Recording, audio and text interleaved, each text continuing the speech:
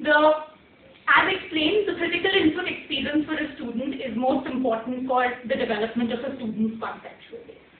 We feel that not only teachers are not only the professional teachers. Good teachers are not restricted only to the teaching domain. An employee of a software company, a manager of a conglomerate, or a student or a housewife, any of these individuals can be good teachers. And they may have excess time and resources to invest. So the idea is basically to connect these individuals, enable them to collaborate, and create ideas.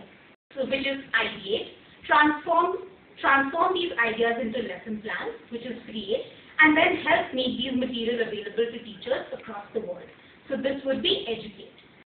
Therefore, the idea is to leverage the intellectual power of individuals using a crowdsourcing platform, convert these ideas into powerful plans and resources that can be used by the schools across the world, and also help cross-subsidize this material for most under-resourced schools in developing and underdeveloped nations.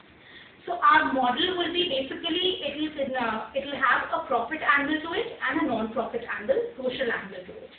The approach would be designing the technology strategy for an entrepreneur or the government of India, integrating this technology strategy with the business strategy that we'll discuss later, and then make recommendations on how education-oriented businesses wanting to venture in this would need to evolve their organizational structure. Okay, so as Kristen published as a paper in 2008 in the Harvard Business Review, we explained the 4 key elements of the business model of TechSeed: the customer value proposition, the profit formula, the 3 key processes, and the key resources. So the customer value proposition would be